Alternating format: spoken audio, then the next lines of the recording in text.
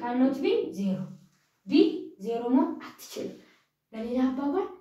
b 0 ከሆነች ወይ ዲቫይዘር 0 ከሆነ ወይ ከስር ያለው ቁጥር 0 ከሆነ ወይ ሁለተኛው ቁጥር 0 ከሆነ our equation is impossible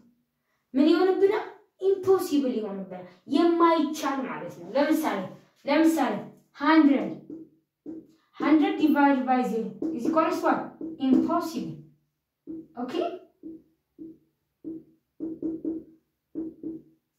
የማይቻል ማለት ነው ልጆች impossible 0 cannot be divisor 0 ከስር መሆን አትችልም 0 ሁለተኛ ቁጥር መሆን አትችልም okay this is the third property the first the second and the third what the third property you cannot divide any number by 0 if you divide any number by 0 your equation will be impossible okay የማይቻል ነው ማለት ነው and the fourth equation is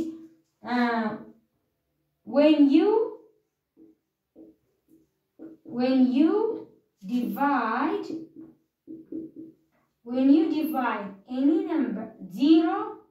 when you divide 0 by any number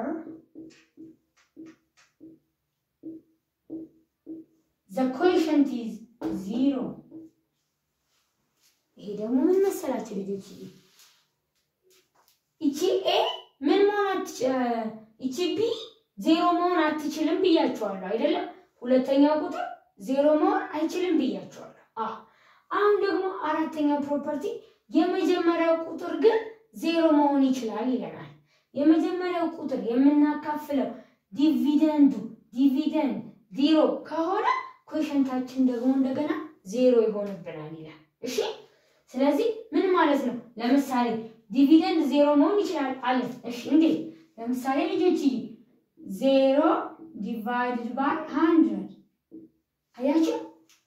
0 divided by 100 ወይ ምን ማለት ነው 0 ሲካፈል 100 እኩል ይሆናል ስንት ነው ልጆች 0 is divided by 100 0 ሲካፈል ለ100 የመጀመሪያው ዲቪደንዷ 0 ከሆነች ምን ይላል property 4 when you divide any number when you divide 0 with any number the quotient is what 0 አያችሁ ግንስ 0 ግን ሁለተኛ ቁጥር መሆን አትችልም እንደዚህ መሆን ይችላል 100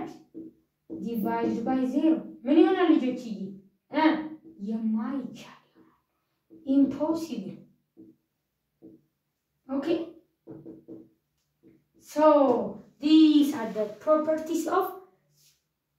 division let's revise them once okay so division is what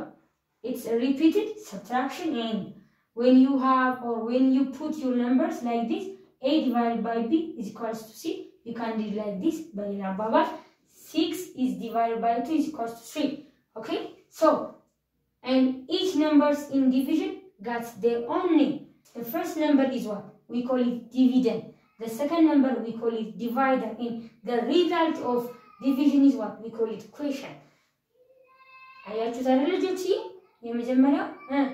ተካፋይ አካፋይ እንዲሁ ውጤት እንለዋለን እሺ ወይ መልስ እንለዋለን እሺ in ከጨረስን let's pass to the properties of division division ጸባዮች ጋር division ባህሪያት ጋር ስንሄድ division got 4 properties the first property is what when you divide any number like this is what the circle one yes when you divide any number by itself the quotient is 1 and the second property is what when you divide any number by 1 the quotient is the number itself this is what the two properties ማንኛውንም ቁጥር በራሱ ቁጥሩ ስናካፍለው ውጤቱ ምን ይሆናል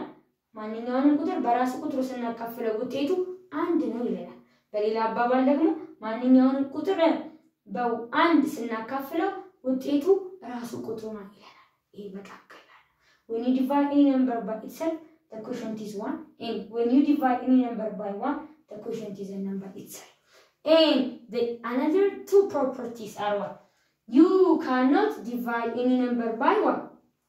0 ማንኛውንም ቁጥር በ0 ማካፈል አንችልም ካካፈልን ምን ይሆንብናል impossible ነው የሚሆነው አይቻልም ስለዚህ 0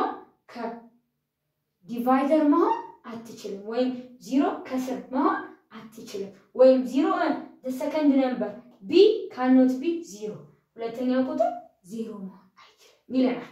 ኦኬ and ሁለተኛው ቁጥር ወይም ከስር ያለው ቁጥር 0 ከሆነ our property is what impossible የማይቻል የማይፈቀድ ማለት ነው ምን ማለት መሰላችሁ ልጆች ይሄ ለምሳሌ if you got 2 bananas እነሱ ለዜሮ ሰው መስጠት ይችላል ዜሮ እኮ ምንም ማለት ነው ለዜሮ ሰው ስጡ ማለት ለምንም ሰው አትስጡ ማለት ነው ስለዚህ በዜሮ ማንኛውንም ቁጥር ማካፈል አይቻልም ይላል ሶስተኛው property and the fourth property when 0 is divided with any number the quotient is what 0 ይላል ማለት ምን ማለት ነው a 0 ከሆነች የመጀመሪያው ቁጥር ዲቪደንዷ ዲቪደንድ 0 ከሆነች quotientም 0 ትሆናለች if a is 0 so z will be 0 c will be 0 ይላል these are the four properties of division ያልገባል ልጆች ያልገባችሁ ካለ ከስር ኮሜንት ላይ ጻፉልኝ እሺ ወዳችኋለሁ በጣም እድግበሉልኝ ሺኒ ቆንጆ ልጆች በጣም ነው ወዳችሁ ይሄ properties of division ለአንደኛ ክፍሎችም ይሆናል ለሁለት ለሶስተኛ ክፍልም ይሆናል ስለዚህ በደንብ አርጋችሁ ተለማመዱ በደንብ አርጋችሁ አጡ በባለፈው ቪዲዮ ደግሞ properties of multiplication አስተምራለሁ እሱንም በደንብ አርጋችሁ እየጻፋችሁ ተለማመዱ ያልገባችሁ ነገር ካለ ማሚ